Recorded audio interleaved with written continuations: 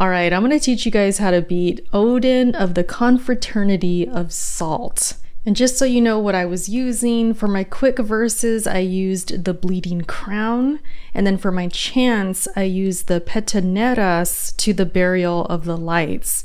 And these come in very handy, you're going to see as the fight goes. So let's get into it. If you're never greedy, you will beat this guy, okay? There's going to be times where you don't necessarily have to attack him. You just need to survive. You just need to jump over the waves, jump over the spikes, or dodge through if you want to as well, and just survive and don't get hit, and then wait for your opportunity. And there's some big opportunities in this fight. For example, when he brings in his minions, when he's about to call them in, he stands there, raises his hand, and then lightning shoots up, and then lightning comes down, and the minions, they appear.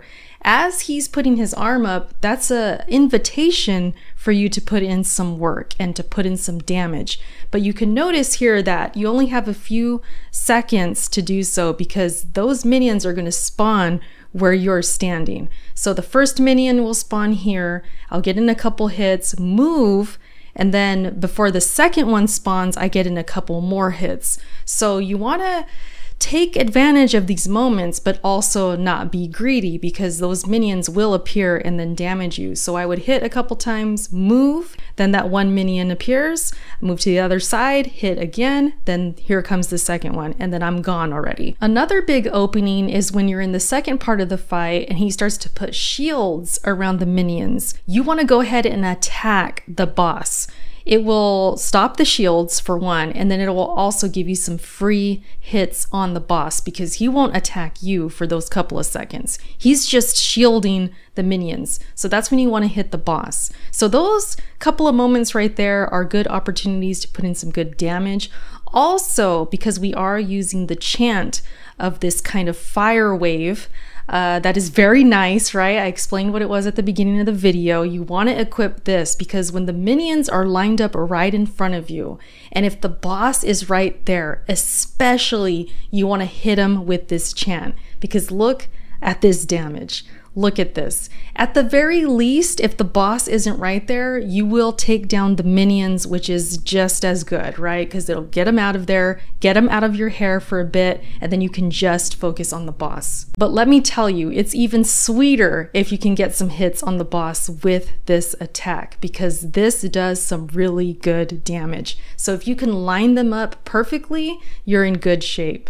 He does these spike attacks, which start off with 1 at a time. Then as the fight progresses, it goes to 2, then 3. He will just go back to back. So you want to jump over, then do it again, and then again until you're clear, and then you can put in some hits if you can. He also has this other move where he jumps up into the air, which you'll clearly see. You'll know it's coming. He drops down, bashes into the ground, and then waves appear, and you're going to jump over those or dodge through them. Also, when he is in the air, you can tell where he's going to land because the wave is at the bottom at your feet and it's kind of following you wherever you go. So what I would typically do is kind of run to the right and then a little bit to the left. So I know he's going to fall right there, and then I would just zip to the right so he doesn't follow me, and then I would jump over the wave and then hit him a couple times. That was kind of my routine, just to kind of bait where I want him to land, and then knowing where he's gonna land, and then I would dodge out of there and just be prepared to dodge and jump over that wave. But you got to be careful with this, and you got to be careful not to be greedy because you're gonna want to wail on this guy. I know I did. I'm sure you're gonna want to too, where you just want to hit him over and over. But the problem is, he will make you pay for it. He will punish you. He will turn around real quick and slash at you. He will slash you if you're in front of him. So you want to hit him 1 or 2 times, then dodge to the other side, hit him another 1 or 2 times, then dodge back or just get out of there because there's going to be times where he's going to turn around and just hit you as you're going in on him. So you want to be patient in the way of like 1 to 2 hits, then move. When you really look at it objectively, at least for me, I felt this is an easy fight.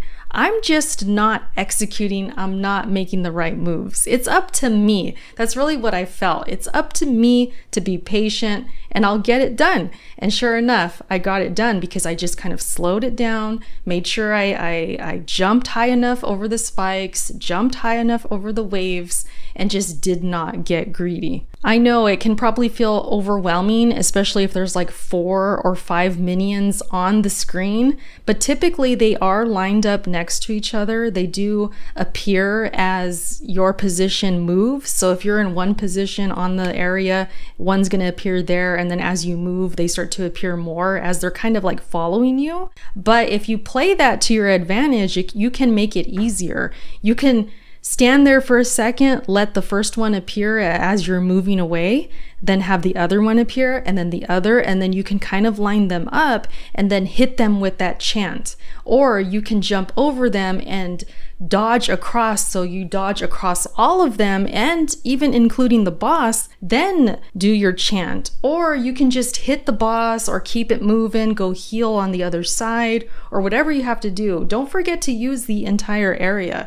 You can totally dodge across them, get up high and dodge away, and don't forget that because that's very important. Don't get caught up thinking you have to battle them all at the same time and stay right there with them. No, you can totally slide, you can dodge, you can get out of there, go to the other side and go heal if you have to, or just go set up to do your chant, or just to put in some more hits with your weapon, which will build up the meter to do your chants and to do your abilities. So that's all it really is just kind of taking your time, making sure you build up your meters so you can use your abilities, and just kind of chipping away at the boss as you take out the minions along the way. You don't want to just focus on one or the other. You kind of want to clean them up at the same time. And that's why I feel this chant that I'm using and this fire on the ground is just so good, because it can take out all of them and put damage into the boss at the same time. And it's just really, really awesome. So I highly recommend using this. But other than that, it's a really straightforward fight. You're on the ground the whole time. You don't got to worry about platforming or anything like that, which is nice. It's just all about dodging. It's all about jumping over things and just kind of using that to your benefit, because these guys ain't going nowhere. They're just on the ground. They're just dumb and stupid and they're staying on the ground. So feel free to just use the air, dodge across them and all of that. Definitely helps. And then of course the boss, you know, he's gonna do his moves over and over. You just gotta kind of practice through them, die a few times just to learn them, and don't get discouraged. If you die, you're learning every single time you do. You're gonna learn what's working, what's not, and you're gonna remind yourself to slow down and kind of just take your time and work it, and you'll get it. Trust me, it's not too bad. But that's it for this video. I hope you guys enjoyed. I hope it helps. Let me know if it did in the comment section below. And other than that, I hope you guys have a great day, and thank you so much, and I will catch you in my next video. All right, bye.